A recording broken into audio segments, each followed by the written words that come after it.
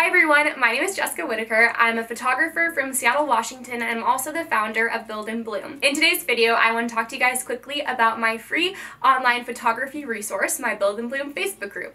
We're quickly approaching the 1-year mark. I launched it in October of 2016 and we're almost at 30,000 members. Before I get started, I do want to say if you just want to go check out the group for yourself, the link will be down in the description box below. You can find us also on Instagram at Build and Bloom. So the reason why I created Build and Bloom was because I was a part of a couple other photography Facebook groups, big and small, and I found that they were a little bit too serious and professional for my taste. While I do think that there is a place to be professional, I don't think a private Facebook artist community necessarily has to be it. So I created Build and Bloom geared more towards a younger audience. While we do have older users, most of the people who are in the group fall between the 18 and 24 age category. Even though Build and Bloom is mostly made up of photographers, we have a ton of other kinds of creatives within the group. From florists to bloggers to calligraphers to graphic designers, we have it all, which builds for a really great community. The meaning behind the name Build and Bloom is that when we build one another up, we blossom together. The community over competition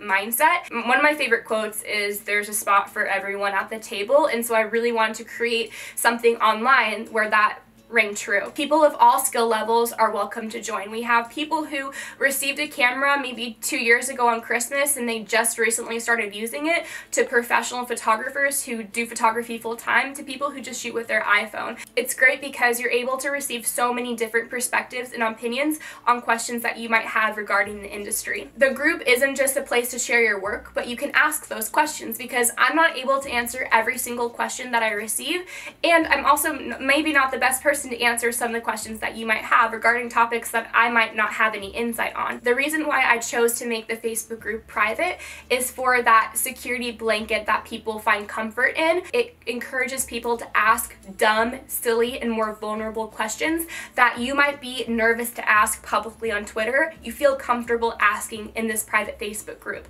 It's 100% free to join, so there's really no risk involved. If you don't find that you like the group, you can always leave it. It's no worries at all, but I've actually had people tell me that they created a Facebook account specifically because of the Facebook group. Overall, I think that Build and Bloom is a really big blessing, not only to me, but other people within the group. It's a place where you can find community, receive constructive criticism, and also collaboration. Being able to create something like Build and Bloom has really been such an amazing blessing and opportunity that I feel like I just want to keep carrying out in the most pure form that I can, with the intent of always helping people. I hope that you guys join me over on the Facebook group. There's a spot for you at the table. Be sure to subscribe to this channel for more photography and social media videos. You can find Build and Bloom over on Instagram at Build and Bloom, and you can find me on Instagram at Jessica Whitaker. Thanks so much, and I'll see you guys there.